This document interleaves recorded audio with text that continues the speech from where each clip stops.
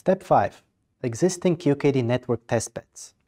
In the previous steps we have seen how Alice and Bob can use quantum mechanics to discover an eavesdropper and generate a secret random key for secret communication.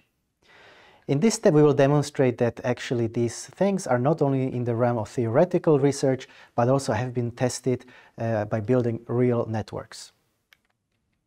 So the very first network that was built was known as the DARPA QKD network, all the way back in 2004. And this included 10 nodes in a network, and it was built in the state of Massachusetts in the USA. And in particular, it included different physical links. For example, here you had a communication over free space. Here you had a communication over a fiber. So this was unlike any of the previous experimental implementations where secure quantum communication in the form of single-photon based QKD was done only on a point-to-point basis, so over a single link. This was the first network experiment demonstrating the viability of quantum key distribution.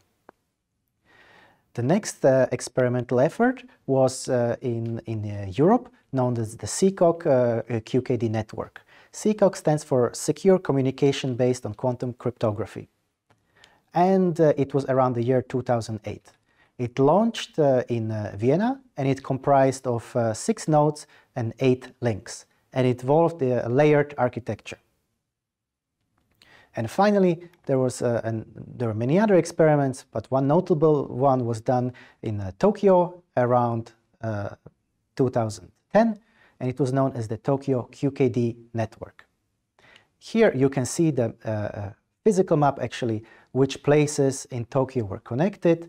You have Hongo campus here in Tokyo University, you've got Otemachi over there, and it reached all the way to NICT in Kogane.